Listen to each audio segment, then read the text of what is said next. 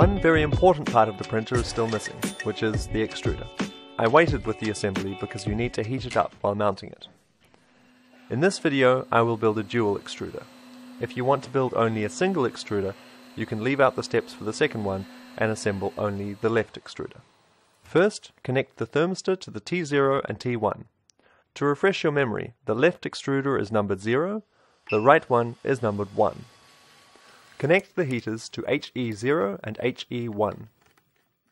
Lay the hot end on something heat resistant, a porcelain plate for example.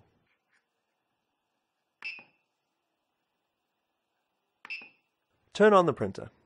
Heat up the extruder to 285 degrees or more and wait a few minutes. Please note that the heat cartridge will produce some smells when you heat it up for the first time. This is normal and it will go away soon. Now fix the nozzle into the heater block and be careful not to burn your fingers. Fix it well and let it cool down. In the meantime, you can disconnect the extruder again. Prepare the fan holder by putting in 2 M3 lock nuts. Mount the radial fan to it with 2 M3 x 20 screws. Mount the filament pulley to the motor. The screw should be on the top and ends of the pulley and the motor shaft in line.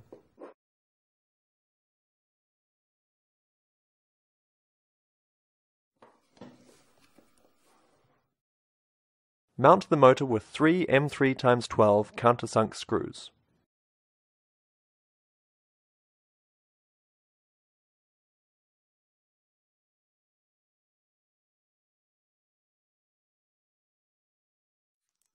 Check if the filament can freely move through the printed extruder center part and put it on to the aluminium plate.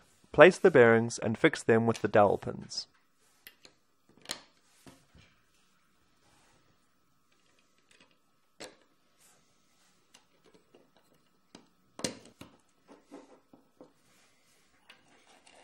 Prepare the left cooler fan by mounting it onto its holder.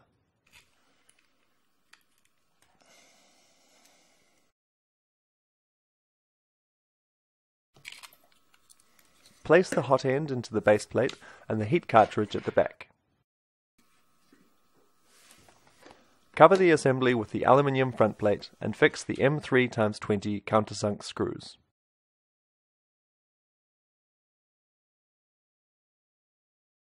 Lead the cables through the channel in the middle. Mount the right front plate. You'll also do this even if you only have a single extruder. Be careful that no wires get stuck in between.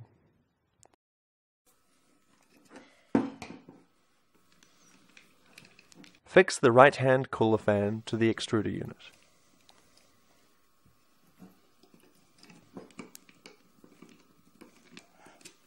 And there you have it. You've built the extruder. In the next video, you will see if the mechanism works correctly. You'll mount it to the printer and connect the cables.